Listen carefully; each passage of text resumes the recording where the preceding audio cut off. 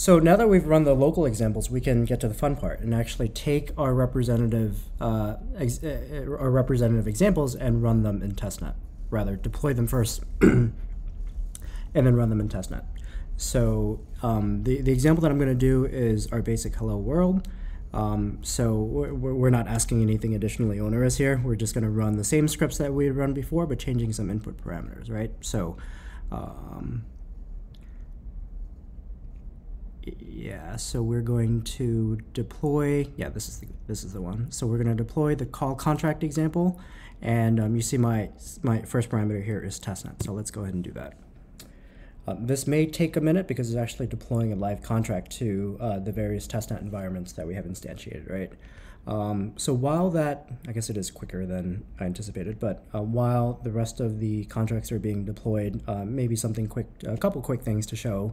If we go to the info directory, these are the configurations for the RPC endpoints and the chain IDs that we have for the supported EVM chains that we have. So literally this is posting messages to those RPC endpoints that we've configured here, right? So that's number one. And two, as you all may know, anytime you post a transaction to a blockchain, you have to pay transaction costs or gas, right? What we didn't establish up front, and maybe we should have, is when you're running this local environment, we actually have a local deployer key that we set up anytime you run any of these commands against either local or testnet, right? So let's go, if you recall, we had kind of pointed to the deploy and test scripts in the scripts folder. So if I go into any one of these, yeah, here you see this private key that we had set up. It's based on this hashed random string here that we inject into a wallet, and it's that, and the associated private key for that is this, and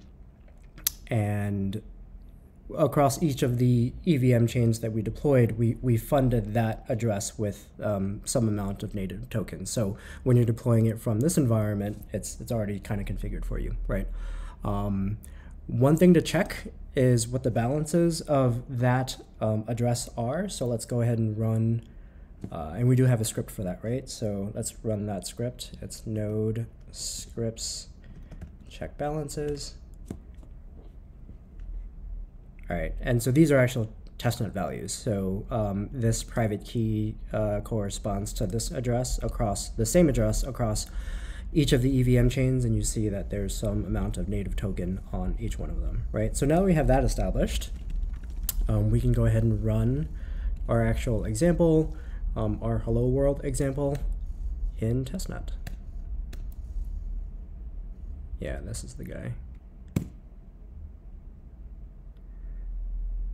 All right, so this also may take some time to propagate, but while that's happening, I'll look to show you something else as well, i.e. checking the status of this transaction as it propagates through from Moonbeam as the source chain, through our network, and ultimately arriving to that destination contract on Avalanche. So what I may do, so I initiated that transaction right from this address as we established. So let's go to the block scanner on Moonbeam, testnet, and find that transaction in question. So it's this guy here. Right, so yeah, you see this is probably the one 34 seconds ago. I'm going to show you our block scanner in a second, but for all of our general message passing transactions, we actually reference them by the transaction hash on the source chain. So that's why I went to this particular transaction. So I'm just going to copy this guy and go to the URL for our testnet block explorer, and that's just testnet.axelarscan.io, and then here I'll paste in our transaction. And so yeah, you see here that it's making some progress across our network, right? So details of the GMP transaction up at the top, you see that I invoked a call contract method going from Moonbeam to Avalanche at this contract address, which I guess when we deployed it, we actually logged those addresses here, but just to keep me honest, I'll show you where that is here as well. Sorry, what was it? It was ending 409 on Avalanche, and this one does indeed end 409 as well, so you'll be able to find that there as well. So yeah, this is just going through the process. You see here there are kind of 4 steps. One is or 1 and 2 rather, you have the contract call in the source chain. There's this gas receiver that's paid on the source chain. You see that was successfully received. And this is on the destination chain. This call approved indicates that the gateway contract, the Axelar gateway contract on Avalanche did indeed receive this transaction and approve it. And the final step would be for it to actually be invoked on the destination contract in question, right? So you see that that was successful as well. This transaction took all of 2 minutes and 6 seconds to send a message, hello world, from source to destination. One other thing to check is what the actual value of that message is on Avalanche as a destination chain, right? So we can actually, we have a link to that. If I click this goes directly to testnet snow trace. And if we go to contract, we can, verify here that the value was hello world with these parameters also being populated accordingly as well. So